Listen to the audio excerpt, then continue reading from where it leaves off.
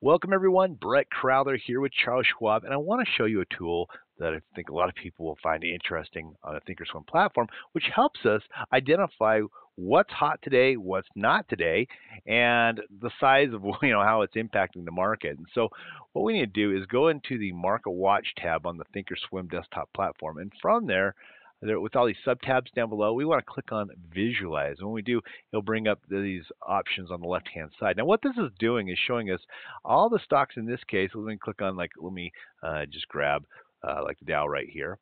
And so on the Dow, what's going on with the Dow? Which stocks are moving, which stocks are not? Now, the deeper the green, the more bullish they are on the day. So you can see IBM at this moment is up 6.92%.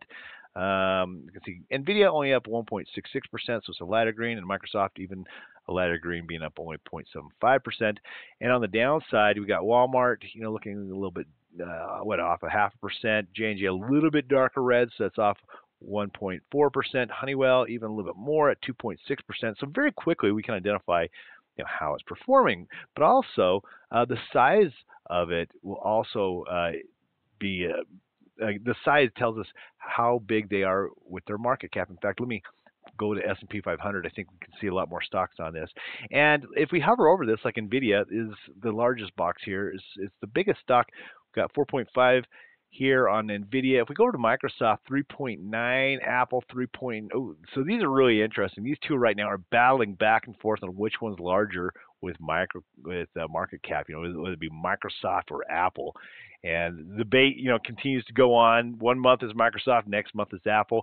Currently, it looks like it's Apple, but Microsoft is gaining ground very quickly. We'll see where the day ends. It might even switch, right?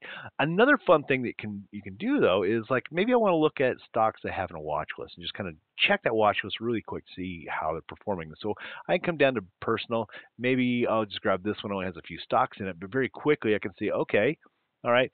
CRM, Adobe, not doing much. PanW up a little bit. WRCX is actually doing quite a bit better. And Newmont Mining is off a bit, right?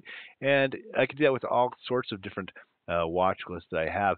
So a quick and easy way to look over positions, to look over the market, get an idea of what's hopping, what's dropping, and then very quickly make some decisions or know where to investigate from there. So take a look at it, see what it can do for you, and hope to catch you next time.